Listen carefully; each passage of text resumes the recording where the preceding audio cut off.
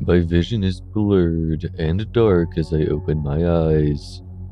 I can feel immense pressure in my head as I realize that I am hanging upside down. As the clarity of my vision returns, I notice that the room I am in is completely unfamiliar to me. It looks like a dark, old and decrepit basement from an abandoned crack house. Rotten wood, massive spider webs, and the smell of must surround me. My initial instinct is to scream for help, but I stop myself before I do so. No, they'll hear you, I think to myself. Whoever did this, they'll hear you if you scream. Instead, I decided to put all of my focus into trying to free myself. My body is completely bound in some sort of sticky rope. I can hear the sounds of cracking as it separates and re-sticks as I wiggle around. Whatever this stuff is, there is no freeing myself from it. I begin to panic as claustrophobia begins to set in. The idea of being bound and immobilized has always been a terrifying thought for me. The pressure of the blood rushing to my head from hanging upside down for so long soon begins to affect me. My vision starts to go blurry again, and the weight on my lungs begins to strain my breathing. Coupled with the anxiety of being in this predicament, I begin to lose it. My composure breaks as I begin to scream and cry. It's too much for me. Even if it means some psychopath comes and finishes me off, I can't stay like this any longer. Maybe I'll get lucky and my kidnapper isn't here. Maybe my screams will be heard by a passerby, and they find me here. Wherever here is.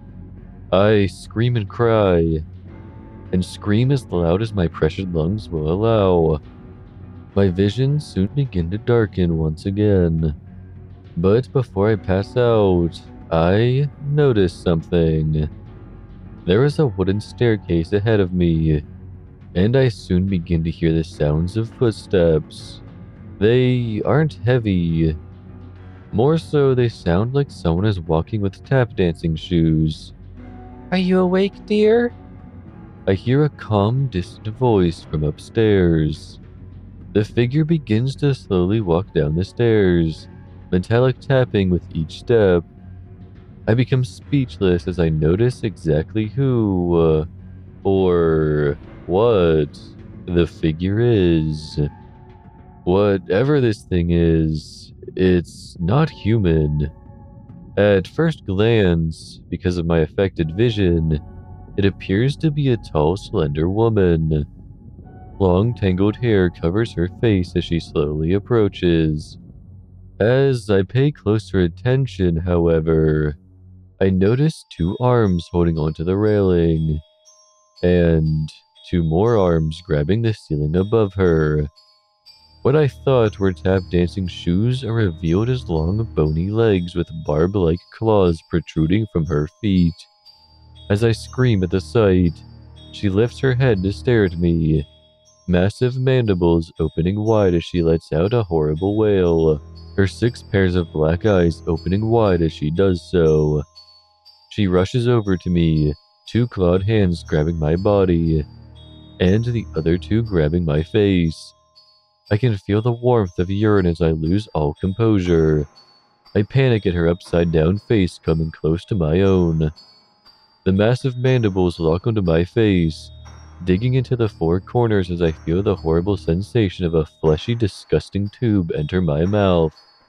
I struggle as I feel some kind of fluid go down. Well, up.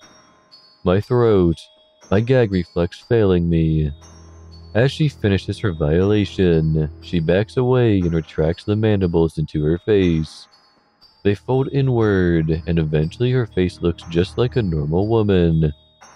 Her many eyes close shut, but then she opens the 2 located in the normal area where human eyes would be. No longer are the eyes a tar-like black like before, but a regular pair of brown human eyes. As I observe her now human-looking face, I recognize who she is. It all comes back to me, who she is, and where I was before I woke up here. Ew, I say as I try to forcefully vomit whatever was now inside of me. I had met her at the coffee shop where I work. She came in, struck up a conversation, and we had immediately hit it off. By the end of the night, I found myself at her apartment and in her bed. I remember after we did the deed, I began to get lightheaded. I went to the bathroom and splashed water on my face. As I stared at my reflection, my vision went dark and I passed out right then and there. That was the last thing I remembered before I woke up, hanging upside down by what I previously thought was rope, but am now convinced is some kind of webbing. "Hello, dear," she says in a calm and relaxed tone. "Thank you so much for such a wonderful time." She turns around, folding her extra arms behind her back, and retracts her claws into her fingers. As she walks back up the stairs, she stops and says one last thing. "I know you'll take good care of them. I'm so happy I met you. You'll make sure they're well fed and grow to be big and strong." Every horrible possibility of what she meant races through my mind. I begin to panic once again, screaming and crying out for someone, anyone, to help.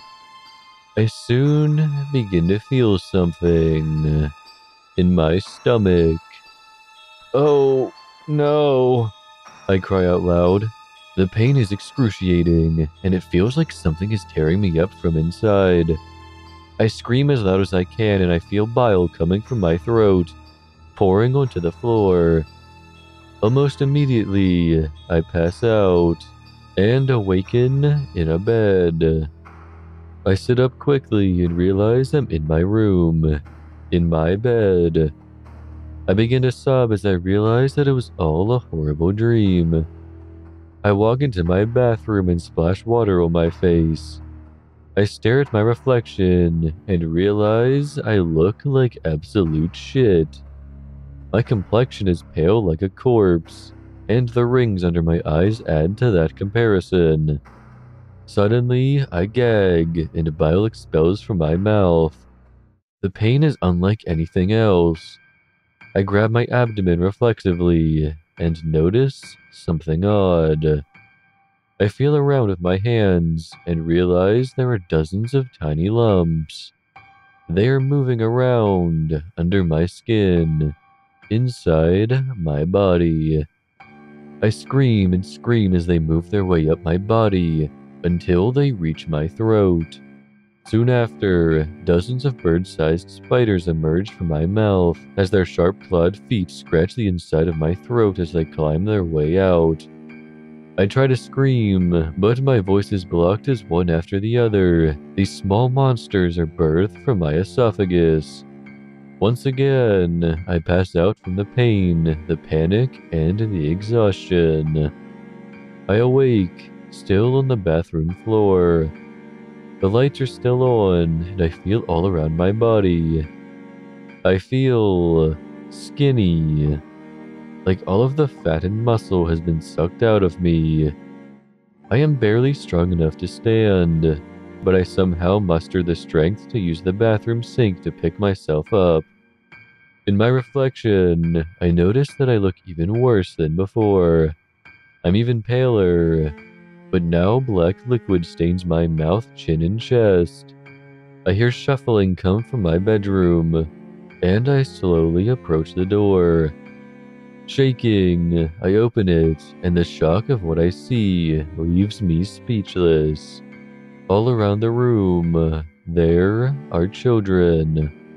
Small, normal-looking toddlers, completely naked and covered in black slime, sit and stand all around the room. I have no words. I have no idea what to do. I try to speak, but only a small peep comes out. As soon as they hear the sounds of my words failing to come out, they focus their attention on me. There is an uneasy silence as I stare at them. and they stare at me. Suddenly, 4 more sets of eyes open wide as they all let out high-pitched shrieks, their mouths opening wide to reveal horrible-looking mandibles. They rush over to me, and I scream as they latch on. I fall to the floor and mentally prepare myself to be eaten alive. But that doesn't happen. They are hugging me. Tiny arms are wrapped around my arms, legs, and body as they rub their tiny, horrible-looking faces on me. I want to scream, but I don't want to set them off. One of them looks at me right in the eyes, a creepy-looking smile forming as it retracts its mandibles back into its face, the tiny black eyes staring into me. I suppose this means today is my first Father's Day.